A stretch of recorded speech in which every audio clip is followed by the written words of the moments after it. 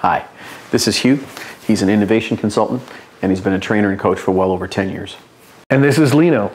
He's a sociologist, and he's been consulting and coaching for well over a decade also. A few years ago, I was afforded the opportunity to do a personal assessment, which means I did a survey about myself and had some folks in my life do the same survey about me. So in essence, a 360. And while the outputs were pretty generic, I found that the insights came in understanding the gaps that existed between how I saw myself and how they saw me. I never would have recognized those areas for growth even existed if I hadn't had that opportunity. It allowed me to take a really close magnifying glass to all sorts of pieces of who I was. Now it's been a few years since then, and from the input of friends and family, I seem to be a little bit closer aligned to the person that I always thought that I was.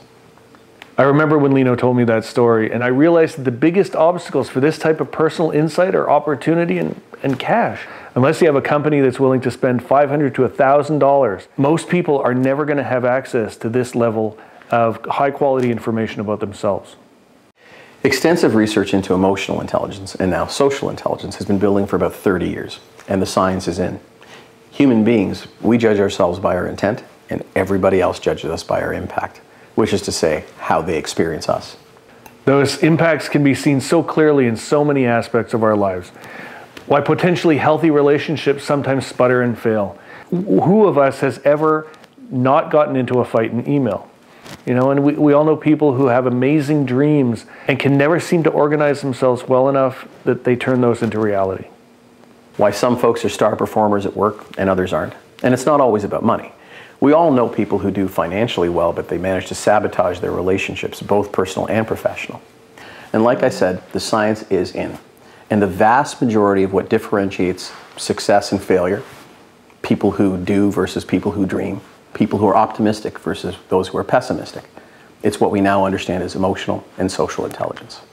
When we started Neuro Innovations, our dream was to create tools and suites of resources that would be available to anyone, regardless of whether they were in a big company or not.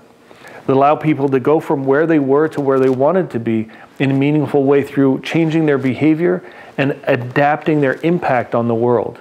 So we've spent the better part of 4 years researching, designing, and developing a powerful 360 tool, a web-enabled tool that would do something very simple and very clear. Tell you a story, the story of you. Who you are, why you are who you are to the people in your life, and why they see you that way. The beautiful thing about emotional intelligence and social intelligence, they can both be learned. So you can take all of the insights that you learn, adapt them into your life, and to change your behavior to get the goals that you're after. So our intention with the NI360 is to give everyone the opportunity to understand how they impact the people in their life at an affordable price.